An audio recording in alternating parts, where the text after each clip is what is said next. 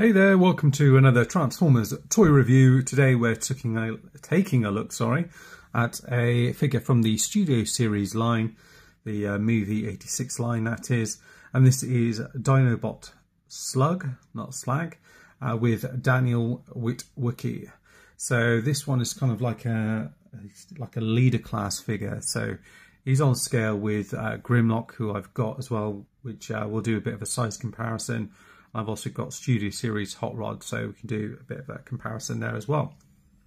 So here he is in his packaging. On the front here you get some artwork of Slug in his Dino mode with Daniel here kind of riding him in his exosuit. In the picture you can actually see he's got like a see-through kind of visor thing, that kind of top that goes over, and you can actually see Daniel in it. But if you actually look at the actual product itself, it's just like a white dome that goes over it. Similar to, I guess, to the one that came with Bumblebee, the Buzzworthy series. It's yeah, they just put a silver thing in, so there's no molded head or anything in there with a thing on it, which would have been a lot nicer. And you see him in here in the packaging in robot mode. He's got the red head with it, with the blue eyes. Then if you come around to the side here, Studio Series 86. As usual, they come with like a backdrop. So all the Studio Series do this. It's like a display thing that you can do this. And down here it just says Dinobot Slug excuses himself as he stomps over a crushed Quintesson prosecutor. So yeah, that's that kind of scene where he barges in, doesn't he? Knocks down the door, and there's one just underneath the door, I think, and he's like, "Excuse me." 32 steps of transformation. Looks like he does come with a blaster, but not with a sword. And it says big screen inspired, scaled detail backdrop, and then the rest in the other language. And here it says mockery of justice. So you've got that there as well.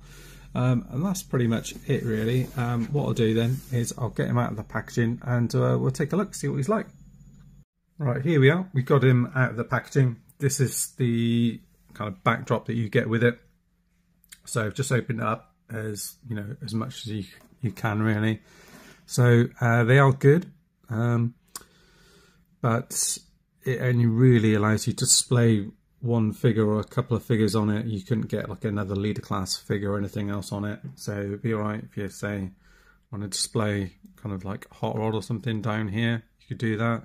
It's a job to get them all on the same thing. So it's a decent sort of display, but yeah,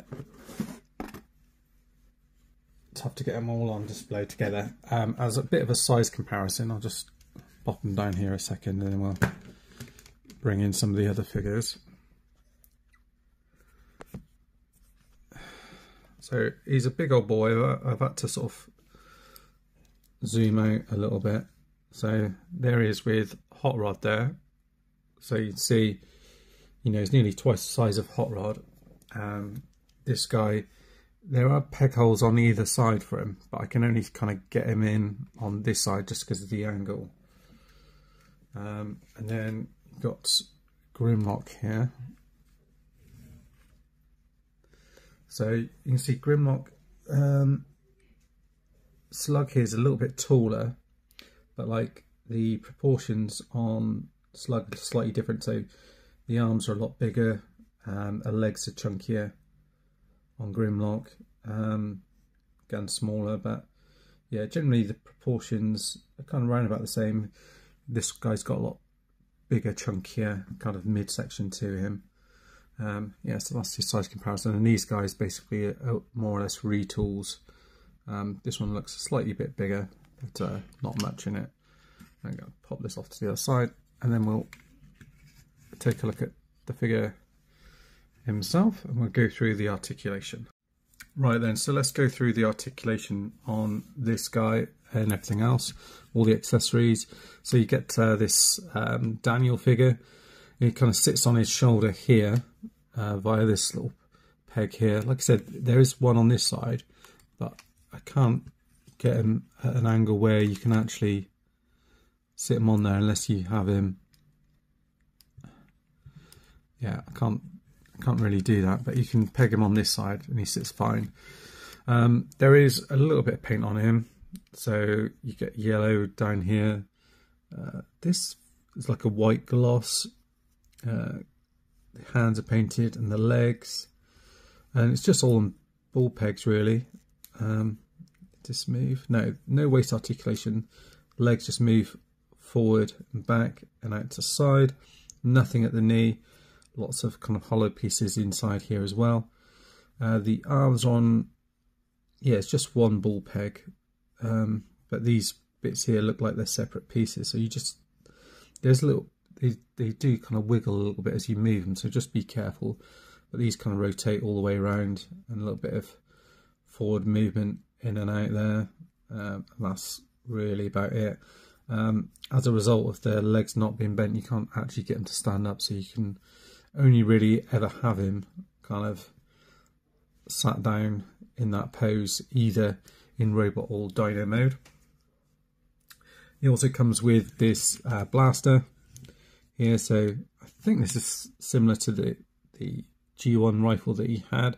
It is painted, so it's kind of this kind of greyish kind of gloss colour, which is done nicely.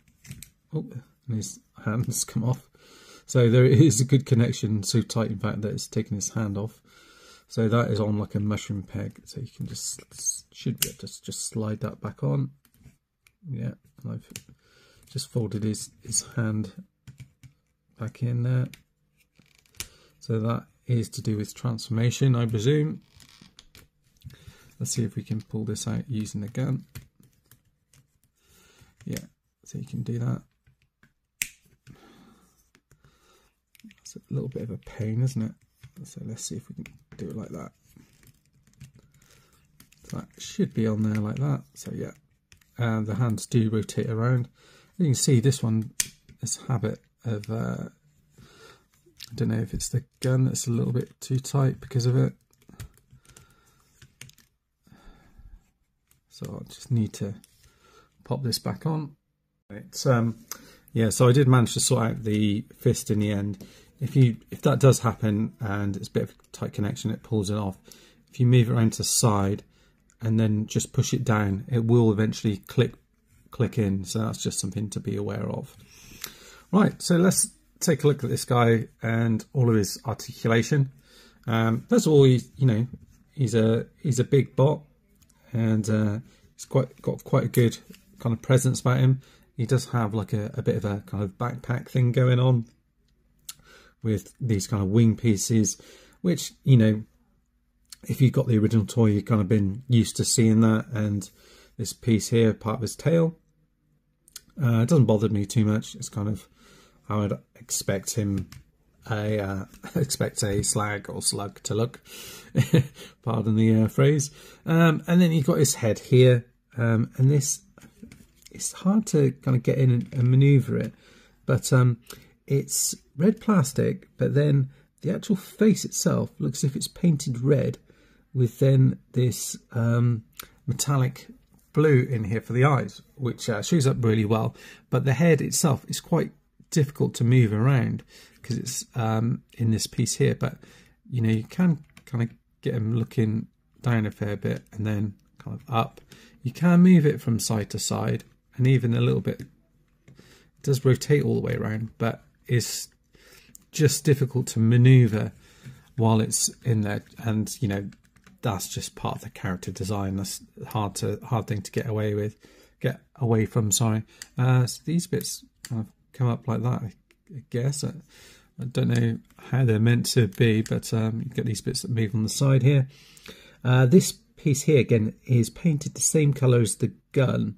So it's this kind of almost glossy grey with the Decepticon Autobot symbol on here, which is nice and big. There's a tiny bit of overspray like in the corners here, or where they've kind of just gone over slightly. I don't know if these bits would be hand painted or done by machines, exactly how they're done. and then you've got some black paint in here. There's lots of sculpted work as well throughout on the main figure, and that carries through onto the arms. You get like a matte black paint on here, and you get some more kind of peg holes where you can add weapons and things like that. The arms, so you get a ratchet joint that goes all the way around. The arm then comes up to there, which is really good the way that it does that. It kind of, you know, looks quite natural the way that it does it. And then you get a swivel here at the bicep, and then almost like a double jointed elbow there that takes you up to there. And yeah, and that's good the way that it moves actually, because you've got like, it doesn't leave a gap in the elbow or anything else like that. So it's nicely done. We mentioned the head.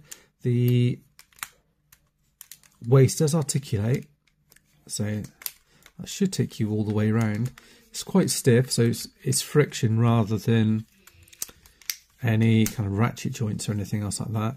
There's no kind of bends in here or anything else like that, so it's just the waist articulation there. The fists do rotate around. As you saw, these can pop off, so just be careful with them. If they do, you can kind of put them back on using the gun. I think that was just a kind of one-off. Maybe I put it in too tight. The legs, again, lots of detail and paint. So this is kind of one coloured plastic, which works well joined in with the red up here. And you get green and blue paint in here, which is almost like a metallic finish to it. And the legs go out all the way to there and hold very well as well. Forward like that, so you can get a good kick on it, and that's all ratcheted. And then back, well, I think if you move the tail out of the way, you can go all the way back. And again, that's all ratcheted. And there's kind of good movement within that, so you don't, what am I trying to say? There's a little, you know, there isn't much distance between them, so you don't have to like go like a quarter of the way up. There's got lots of little ratchets in there. Again, ratchets in the knee there, which take you back to there, which is, I mean, it's okay, it's not great, but it's enough. This is all nice. You know, it's all filled in. There isn't like loads of gaps and holes or anything else on here. All the feet fill into there quite nicely. And the feet are painted gold. And you get a rocker that goes all the way out to there. And it does actually peg in as well. So if you want it just secure. And you've got more 5mm peg holes underneath and to the side, which can be used for weapons, or you can use those weaponizer figures on there as well. And this tail piece here does actually, supposed to tuck in like that, I think. So that is it secure, but you can have it loose if it's interrupting the movement with any of these bits out here. And these bits do also move, and they are painted as well. You've got another peg there for the gun there as well. Yeah, so that is him in his robot mode. Pretty good. Nice to have someone to go alongside Grimlock, and you know, you can get this guy in some pretty dynamic poses. He's pretty neat. It's a shame really this piece here kind of breaks the sculpt a little bit, where it's kind of halfway through there. That's the only kind of little nitpick. But he does look good, you know, with the Daniel figure. You know, it was a nice idea, but it's just not very well executed. I'd rather they did like a sword with it and some blast effects maybe. I know that's been done a ton of times, but I think I'd rather that than them put one of these guys in there. It just seems a bit pointless. So that's that. And then I think I've already done it with this guy, but you know, you can see alongside there. And next up, we'll take a look at the transformation. Let's take a look at transformation. Now, I'm going to try and do this first time round, just because I think it should be fairly straightforward, but we'll see. So I think the first thing we'll do is pop away those hands into there.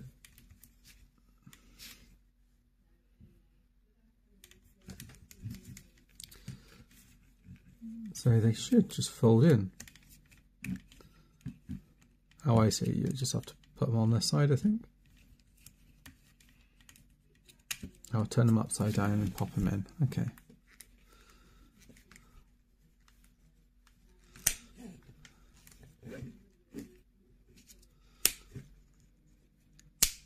Okay, so they're in there like that.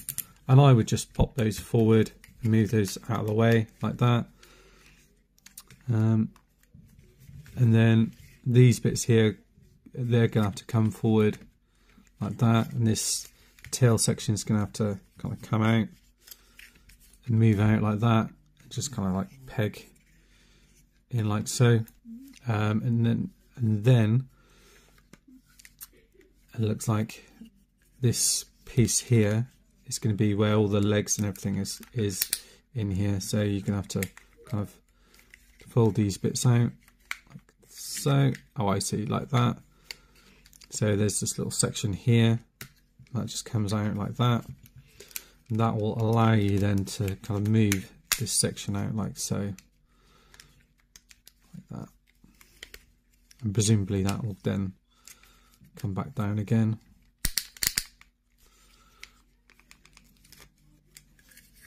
I think I just need to, if I just lift this up a second out of the way, that should give us the clearance to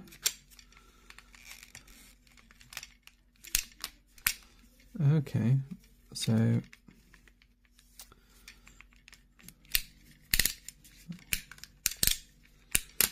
oh, I see, so that's like a double jointed thing there.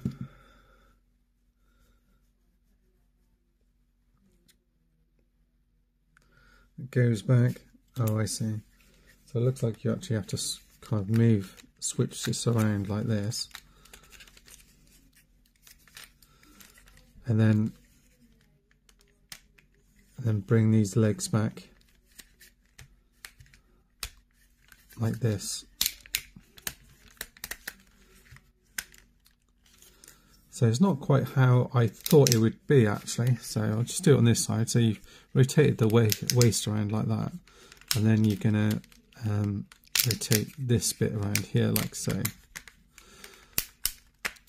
So I thought they were gonna kind of like a more of a vintage transformation. These bits like peg in underneath here as well. There's a couple of little pegs there on either side. Like that. So these should peg into there like so.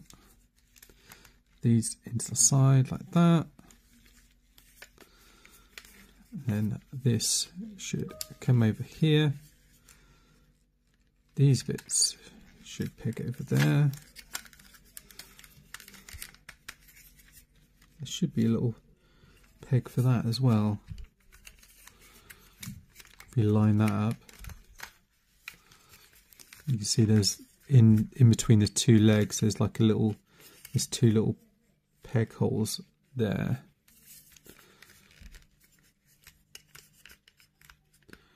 So it should be just a case of lining those up.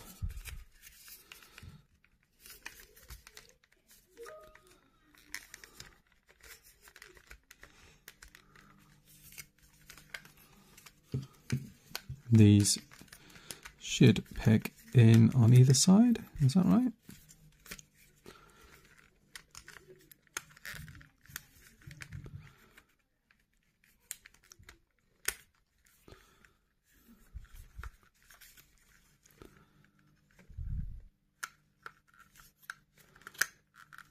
Looks like they peg in either side like that.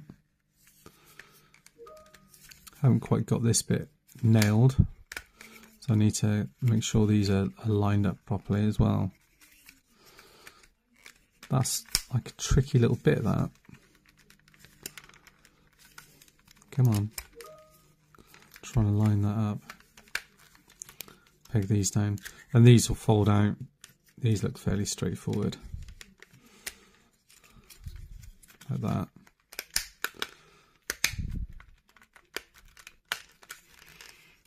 I see. Ooh. So that's actually come off. So that's not great, is it? There is a little peg there for that.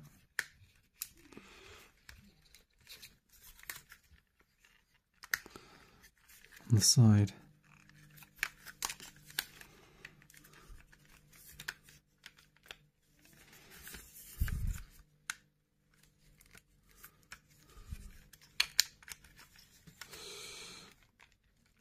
Right, let's try and line all this up.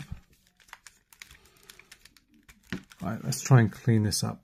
Right, so yeah, in terms of pegging this bit in, what I did is actually moved the leg out, pegged it into one side, and then pegged it back in here, and then lined up these two pieces here. It's easier. With regard to this piece here, I had to refer to instructions, because what you have to do actually is, it's all to do with this piece here. So if you open this up and then move this out here like that, you obviously bring in the mouth forward like that, which is really neat. It hides away the head and also gives you the mouth here.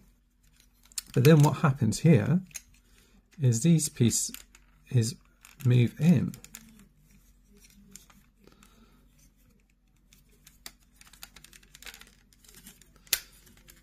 Yeah, they actually move in, so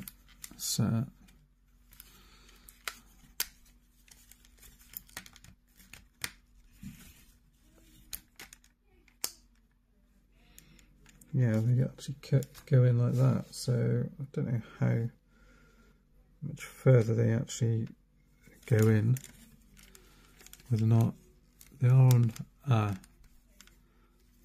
like a hinge here. So that's it. That's really clever. So you bring it out this hinge and then bring it back in.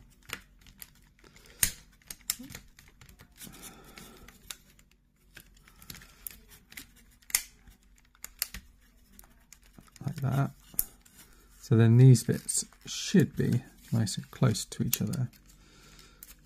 So this should all peg in like that. Which then means this bit can come over here, like so. I've done it right.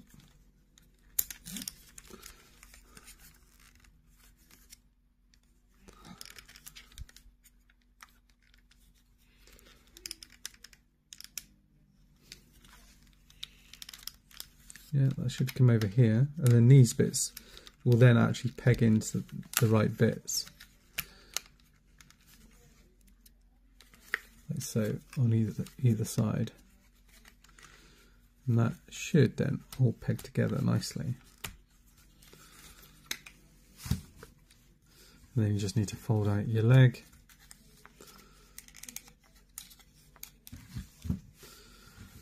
And then you got him.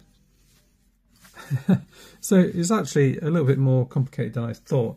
There is also a little bit which you have to do with the gun, where you just peg this in at the back here. But yeah, he's a pretty good transformation. Well, the only little nitpick is, I don't know why they've done this, but these horns here on the inside, that's all open. But the face is painted great. You know, it looks like it's just off the cartoon. Fantastic looking. Eyes are great. Symbol on here. The mold's great. All the detailing. You get a mouth that goes up and down. It sort of looks like you can add like a little blast effect in there, which is a neat little touch. I was thinking they'd lost the opportunity for that. And then you've got various places where you can add blast effects and things like that. This is all painted on here. Some nice paint on here, loads of molded detailing. The legs again forward out to side, forward here, swivel there. No kind of like tilt or anything on them, unfortunately. And then the back legs, they're a little bit diddy, but you get rotation here. Bend goes back to there. Swivel, bend in here as well. So yeah, I think that's pretty decent. And you can obviously splay these out a little bit as well. And no movement on the tail. So yeah, he is. That does look good. And there he is, alongside Hot Rod there. So that kind of scales quite well, I think. You can see him kind of pushing him into the shuttle there. I think that works well. And then this little guy, I think, is supposed to sit on the top here somewhere. So yeah, it's to do with these little side pieces here. And it's supposed to go in on either side like that. So you can ride him like that if you want to. Obviously, you could do the same. Again, you put on maybe wheelie and do it that way as well. So yeah, pretty good looking dyno mode. Next up, I'll bring in Grimlock and we'll do a size comparison with him. There we are. I've got the two of them in their dyno modes. I think that scale works. Grimlock's obviously a fair bit taller, but Slug here is quite wide. I have managed to get everything kind of plugged in properly now. You do have to wiggle it around to get this bit properly plugged in, and these side pieces, and just align everything. The other bit to mention is there are a couple of grooves here where this tail piece kind of sits over the kind of the top and a bit of that foot there, so that sits in nicely. And obviously these bits here are like fake feet, which you know you would normally see in the kind of original toy. Yeah, a nice little piece that they've got in here for a blast effect. Unfortunately, I haven't got any blast effects with me, but it's one of the peg ones, so you can do kind of like the breathing fire one if you've got that. So that's a good one to have. You know, in terms of like a recommend, yeah, definitely recommend this guy. He's very cool. You know, the only like nitpick, it'd be like things like hollowness in here. They sort of like the hollowness in the hand on this one by folding it in, which they do. You know, you have that hollowness in Grimlock, but just filling that bit out, just something like that would look loads better. This piece around here is good. My preference would be to have had it painted. I understand why they didn't, but that's just me. Other than that, he's a great figure. There's tons of moulded detail on him, lots of paintwork, and where it's applied, it's done well. You know, their head sculpt on both dyno and robot mode is great. You've got articulation in the jaw. You can add blast effects. Really good. Articulation's great. Displays well. Yeah, looks really good. And I think this guy, you can display him in either mode and he looks really good. Grimlock, I think, because of the way that he stands and the sort of top heaviness, I think I'd probably always look to display him in robot mode. But with this guy, I'm not so sure. Yeah, it depends what they look like on the shelf together, but I may well have this guy in his dyno mode and this guy in his robot mode, just to display them alongside each other. But for me anyway, old Slug here is a recommend. Well worth getting through, getting hold of if you can. Really good build on it. Feels really nice. I did have this kind of pop off when I was transforming it, but again, it's just on a little thing there, so you can easily pop it back off, pop it back on. Sorry, in the hand, I think dropped off, didn't it? Where I had the gun on a little bit tight, but generally good fun to transform. Transformation is a little bit different than what I expected, but still good. There's a little bit, yeah, there's hollowness at the back here. I only just noticed that when I just sort of feeling around to pick up the figure, but you don't really notice it because it's around the back of the figure, but you do notice that a little bit there, so that's a little bit annoying. But apart from that, really good figure. Highly recommend picking it up and adding it to your collection of Dinobots. That is it for me. That is it for now, guys. Sorry, a little bit tired. I hope you've enjoyed the review if you've been watching, and I'll see you next time. Bye bye for now.